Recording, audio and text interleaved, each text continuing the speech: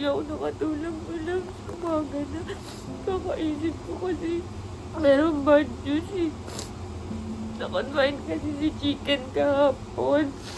Hindi na lang naman siya sa bahay. Iniingatan naman namin. Hindi ko nga pinapalabas. Hindi ko yun nalilingat sa akin.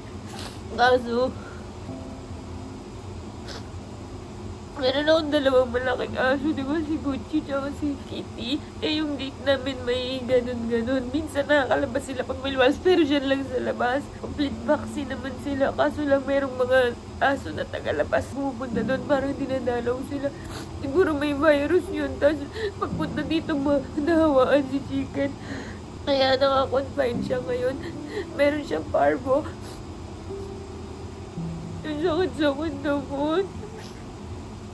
At sumasama na loob ko kasi nung una, di ba, si Chicken wala naman sakit yun, yung unang Chicken.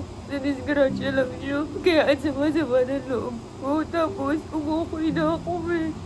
Umukay na ako kasi may pangalawang Chicken eh. Tapos, ito na naman. Mas mabigat. Ang sakit-sakit naman. Sana bumalik si Chicken. Simula nung nandun si Chicken, nakakatulog na ako. Dati hirap na hirap ako matulog. Yung dumating siya, nakakatulog na ako kasi may sumisiksik sa akin. Lagi siya nakasiksik sa leeg ko.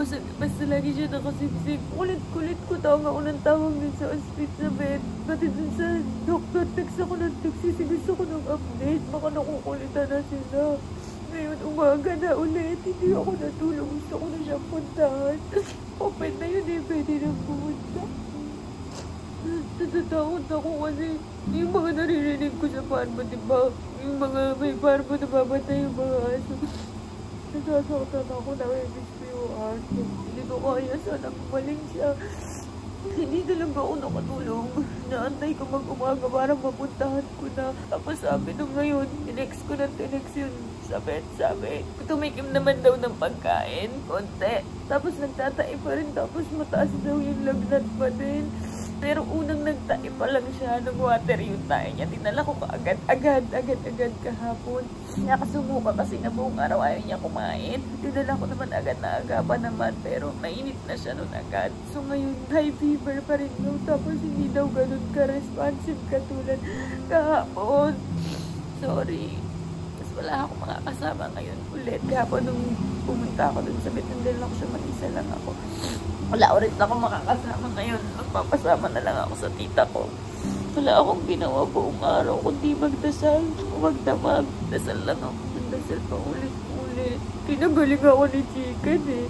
Sobrang na-depress ako nun kay Chicken noon eh. Tapos nung dumating siya, okay na ako. Tapos nakakatulog na ako. Sumaya. Tapos ayun na naman. Ganito na naman yung pakiramdam. Mas mabigat.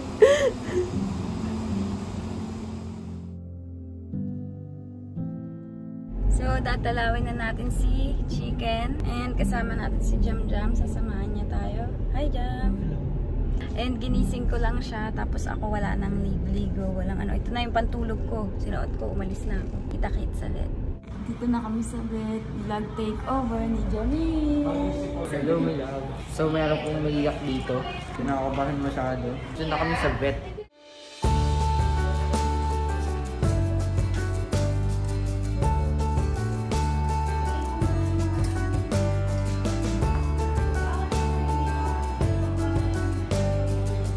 Nakatulog si Chicken sa kamay ko. Ayun o. Ito nalatag. Kasi sumasama siya sa akin talaga. Lumalabas siya sa ano. Tapos natutulog siya. Ito na lang sumama sa akin. Gusto ko na lang siya uwi. Sa bahay naman pinusulo. Pwede ko. Kasi kung baka nasa-stress siya pag hindi ako nakikita, baka lalo siya.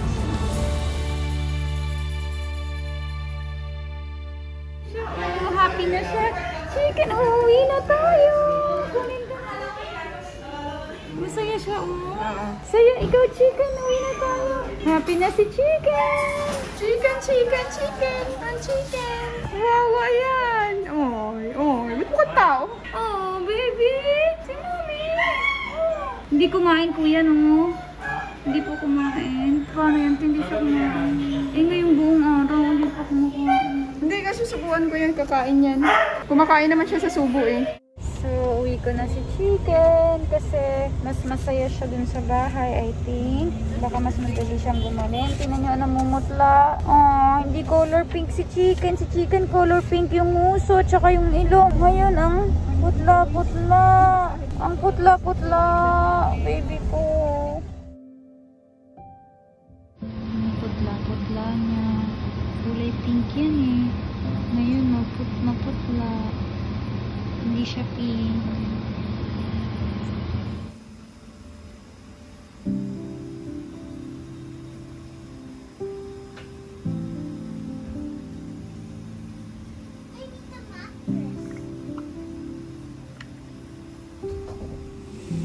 Chicken, laban yan chicken ko.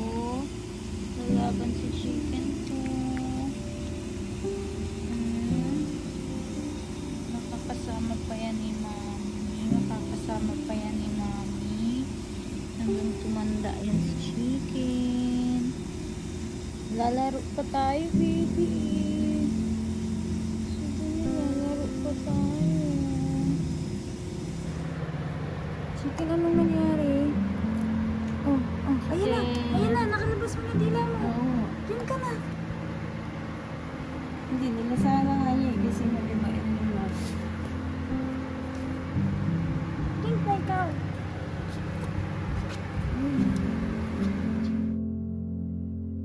So, my loves, wala pa tayong tulog. Dinala ulit natin si Chicken kanina pa. Tapos, ayun, medyo hindi okay kasi ang dami niyang tinae at saka sinka. Hininang-hina na siya. Hindi ko na alam nang gagawin ko. Sana makayanan na lang niya. Lutang na ako. Hindi pa rin ako natutulog hanggang ngayon. Hindi pa rin ako kumakain.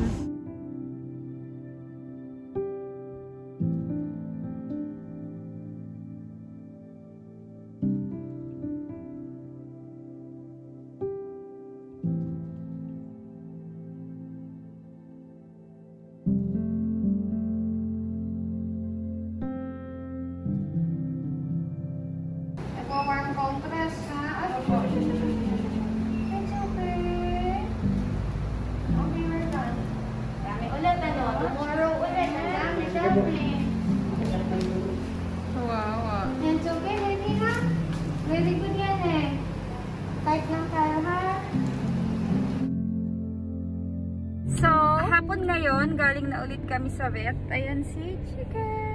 And hindi ako nakatulog kasi binuntayan ko siya ng sobra kada galaw niya. Sine-check ko rin yung dextrose niya kung okay yung pagpatak. Tapos kaninang umaga, dahil hinang-hina na ako, hindi na ako yung nagdala sa kanya, kundi si ate ko tsaka tita ko. So ngayong hapon, syempre dalawang beses siya babalik, diba? Ngayong hapon ako naman ang pumunta. Nakakapanlumo, ilang beses sumuka. Kala ko kanina, iwanan na ako ni Chicken kasi hinang-hina na talaga siya. Tapos basta, sobrang iba na yung pakiramdam niya. Pati ako, hindi rin ako natulog. So, mamayang gabi, babantayan ko ulit siya. Kasi, yung dextrose niya, konting galaw lang, hindi natutulog. Kasi alam niya sa aso, diba? Yung kamay nila, hindi naman katulad ng kamay natin na straight lang pag natutulog din sila, diba? So, nagagalaw-galaw. So, bukas ulit ng umaga, ulit kayo sa vet. Tingnan nyo, mahina siya. Sobrang hina. Medyo nawawala na ng pag-asa si my loves.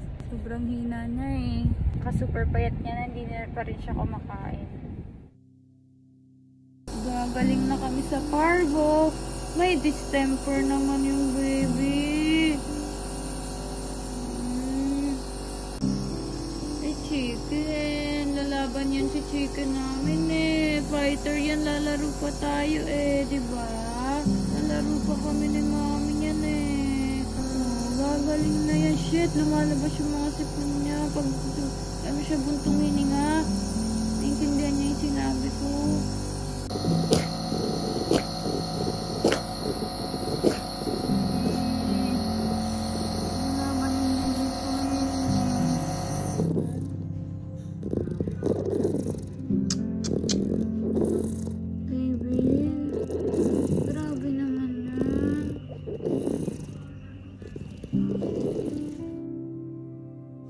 Chicken! Chicken! Uy!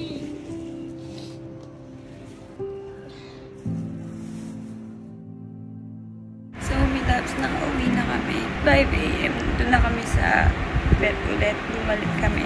Bali, umagang-umaga, dinadala namin si Chicken para injection siya. Tapos, hapon, babalik ulit kami. Pero, sa kasamaang palad, sobrang hindi maganda yung nangyari kagabi. Hanggang madaling araw, hindi pa rin ako natulog 3 araw na.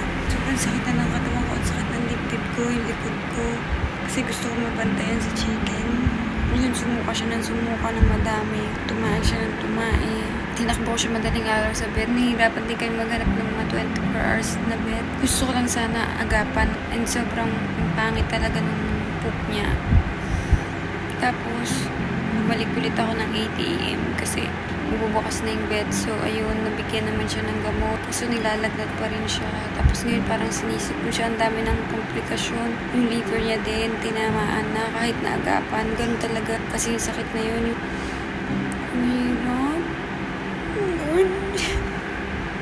Luwi ko na lang ulit. Kasi mas matututukan ko ng sarili ko dito sa bahay. Kung anong mangyari. At least ako'y nakita niyang huli. Hindi nagbabantay sa kanya. Naka-ano naman siya, naka-dextrose siya. Chicken, baby. Huwag mo iwan si mommy, ah. Huwag mo iwan si mommy. Please. I need you, eh. Ang bayat-bayat niya, no. Wala na siyang bed ngayon kasi naanuhan niya na, nabiyon niya, no. Pero meron akong ginawa sa kanya dito ng ano niya. Please, pero ayaw niya. Umurong siya. Hindi ko ako umihinto kakadasal. Siguro na ako umihinto kakadasal. Parang lahat na lang puro masakit. Parang panandalian lang yung mga saya. Ang bilis. Tapos, nawawala din. Chicken! Uy! Chicken!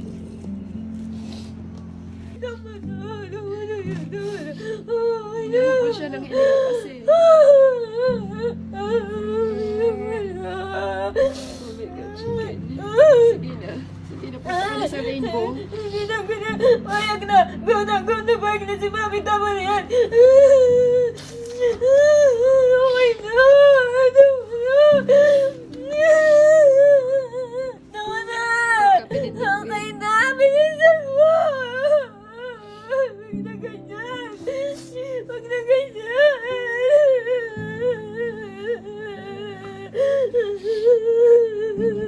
Ganyan talaga pag mag-aalaga ng kasama yan. Chicken.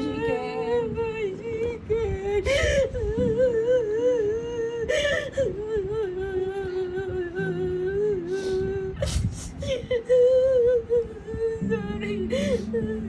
Sakit na mo, Chicken.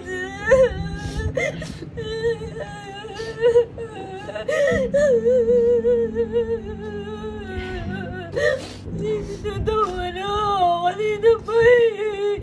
Okay na.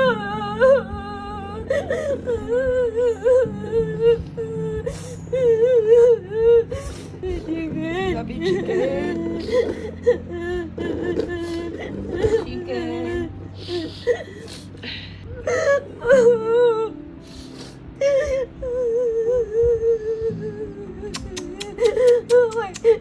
Sige na. Hindi na masakit yan. Hindi na masakit. Hindi na masakit. Sige na. Iharap mo yung mukha niya sa'yo kasi para ikaw ang huling makikita niya. Chicken. I love you, bye-bye. Nag-itim na pala yung mata niya. Chicken. Sige na, Chicken. Nahirapan ka na. Nahirapan ako. Oo, hirap na siya. Hirap na hirap ko, baby. Sige na, papayag na. Huwag ka na lumaban. Okay na. Hirap ka na. Tama na. Okay na. Sige na. Go. Sige na. Tama na yan. Tama na. Okay na. Tama na.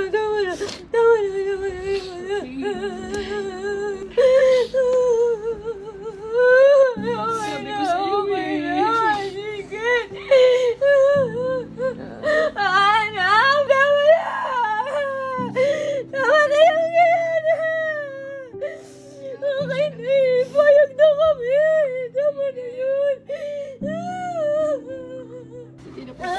Rainbow? Hindi na, payag na. Go na, payag na si Mami. Tama na yan. Okay na. Ang bilis mo naman, Chicken. Ang bilis naman. Umalis ka agad sa amin. Ikaw umalis agad sa amin, Chicken. Bye-bye. Tandaan mo ako, ha? Tandaan mo si Mami. Okay? Huwag mo akong kakalimutan, okay? Tandaan mo ako, ha? Okay? Chicken, alis ka na. Bilis naman. Wala katabi si Mami, uy. Chicken.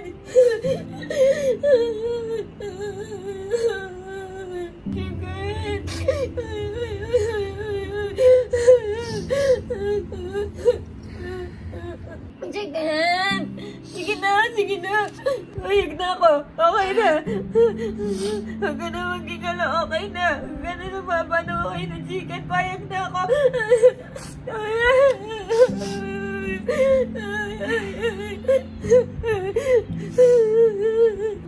Okay na! Payag na ako! Tama na!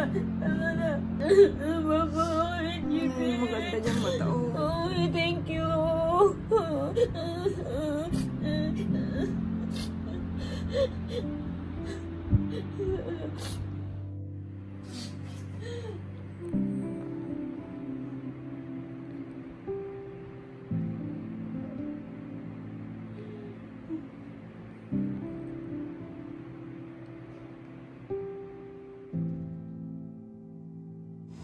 Today, my loves, gumising ako nang walang nangising sa akin. I mean, wala nang nangangulit.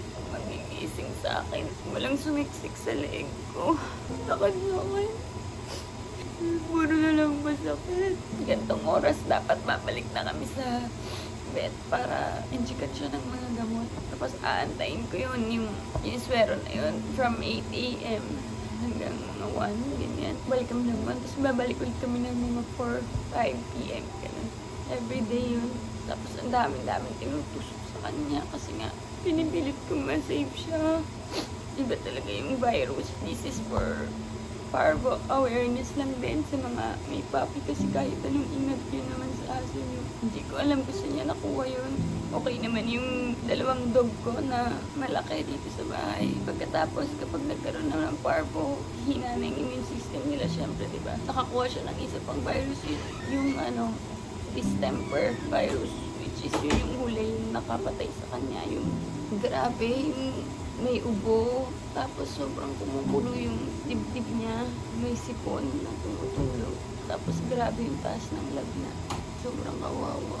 Nanghihirap kasi gusto ko sana si Gucci dito muna sa akin bed. Gusto ko si Gucci dito, kaso hindi ko pinapansin si Gucci kasi natatakot ako na baka makatch niya yung virus or distemper din dito from room ko na in-stay ni Chicken. Today, dadalhin na natin si Chicken sa ipapa-creme aid po natin siya kasi gusto ko yung ash niya nandito kasama. Matatago ko, mapagkip ko. Nung nagka-parvo siya, nagkaroon siya ng mga iba't ibang complication na sa body niya for parvo awareness. Then, hindi ko po nilabas ng bahay yun.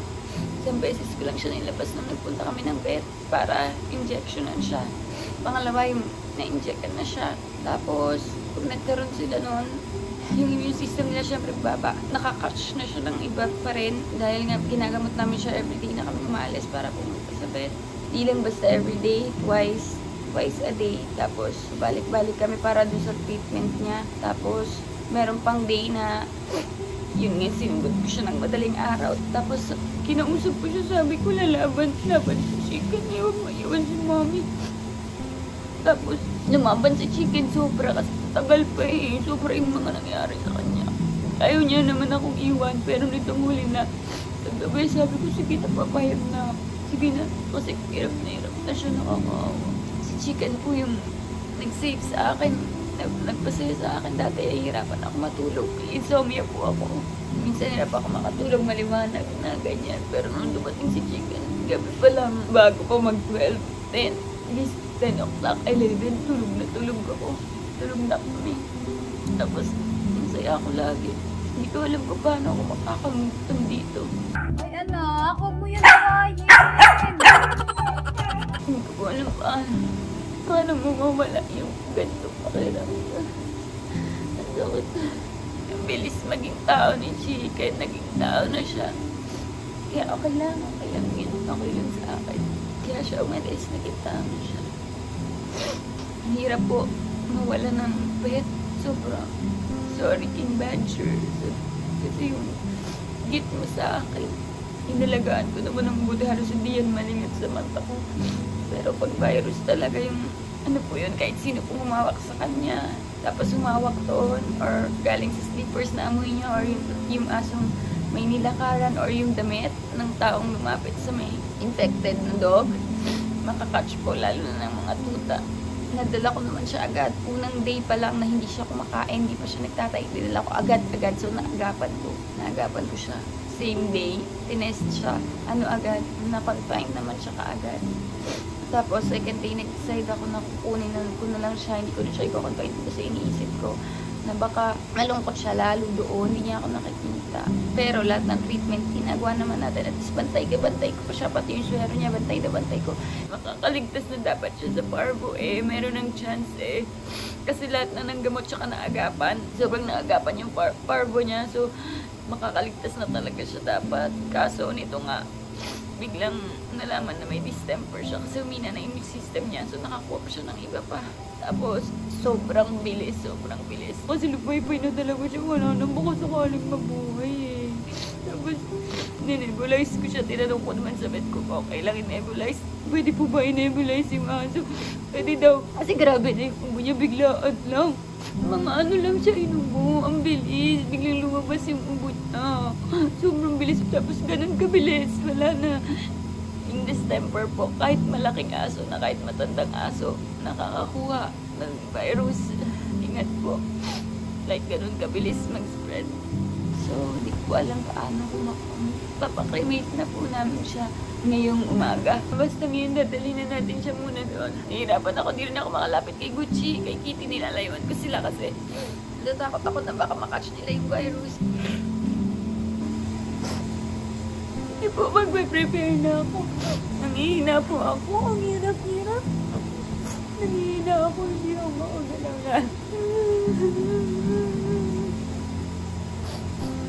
Ini-imagine ko ba siya na makakasama ko siya na malaking-malaki. Tumandwa siya yung pinagdasal ko Loves, kita-kita lang tayo pag natin natin kay Chicken din sa pagkakremitan sa kanya. Payo ko lang po kahit saan natin dalhin yung mga pets natin or doon naman po sa vet na pinuntahan ko, okay naman, nililinis nila. Sure naman nililinis nila yung mga pinagdadalhan ng mga pets, pinaglalapagan, mga table. So, payo ko lang naman po sa iba na sana para lang maging aware tayo, mag-ingat tayo, magdala na lang po tayo ng mga, halimbawa po sa pen, kung magpapagroom yung natin, mga pets natin, or ipapacheck up, or papabaksin natin sila, dala po tayo ng sape na sarili niya, or kung hanggat maaari, kung kaya, pa-home service na lang para mas safe yung mga pets natin, mga babies natin. Na hindi nyo na sila ilalabas kasi ang vet is parang hospital yan. Hospital siya ng mga so ang mga dinadala doon may sakit. Parang tayo, nagpamask tayo, nag-alcohol tayo kasi nag-iingat tayo sa virus. Siyempre, ganun din yung mga pets. Wala naman silang mask, hindi sila pwedeng maskan or anything. Or kung sinong mahawak sa kanila, ingatan po natin yun. Making awareness po sana sa ating lahat. Ito, marami pong virus na para sa pets natin na naglilipa na sa mga pets. So, nandito na po tayo sa pagbibigyan natin kay Chicken para po makremate siya.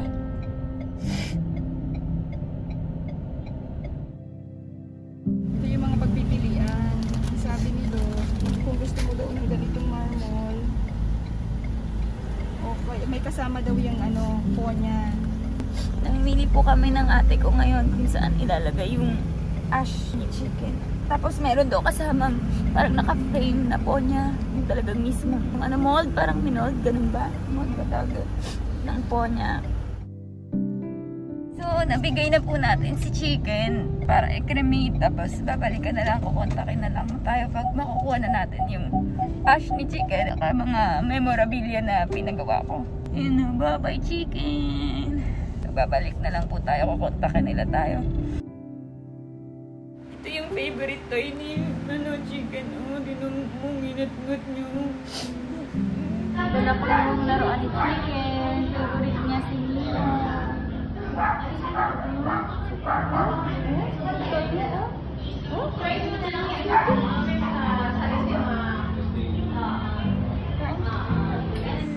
Ito yung gift ni Ayana kay Chicken. This is your toy. You gave it to Chicken. Oh, you got this. You got this in Japan. He likes this so much. Hirap-hirap naman, may love. Ano ba yan? Paano ba ako? Nakakagalaw? Hindi ako makagalaw. Hindi ako makagalaw. Hindi na ako magawa. Hindi ako makagalaw. Hindi. Yung mga pets nyo po ngayon, yakapin nyo po. Lagi nyo silang yayakapin. Lagi nyo sasabihin na mahal nyo sila kasi tingnan nyo ako wala na. Hindi ko na siya mayayakap. Hindi ko na masasabi sa kanya. Kahit lagi ko sa kanya sinasabi, I love you every night. Ganyan. Kayo sabihin nyo yun sa kanila. Habang nandiyan pa, swerte nyo, mahalin nyo yung mga pets nyo. Kahit gaano kakukulit yan kasi mamimiss nyo na wala nang nangungulit sa inyo. Pag nawala na, ang hirap. Ano ba yan? Hindi ko alam kung paano.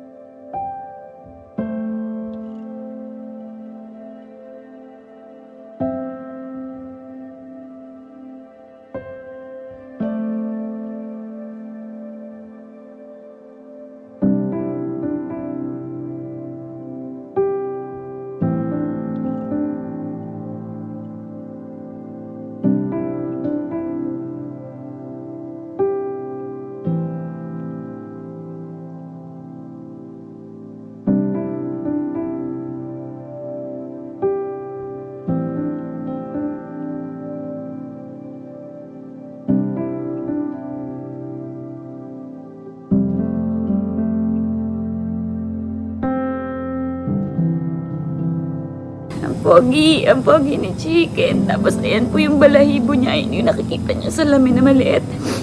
Fur niya po yan. Tapos ito yung yung collar niya nasa leg niya. Sinapit ko dyan yung yellow-green.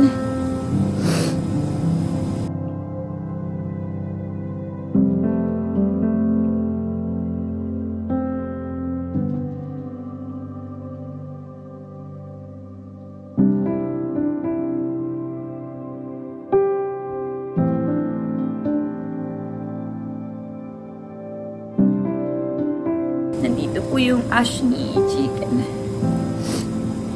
Yung ash ni Chicken nandito sa kwintas na to. Nandyan sa loob.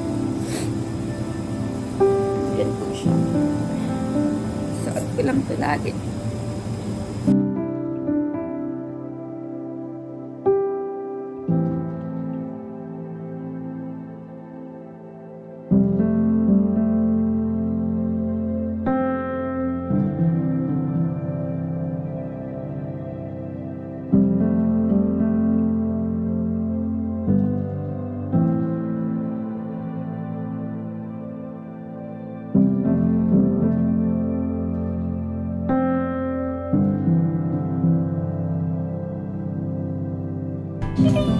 Dili ko lang si Mami, okay? Diyan lang ikaw, baby, ha? Stay ka dyan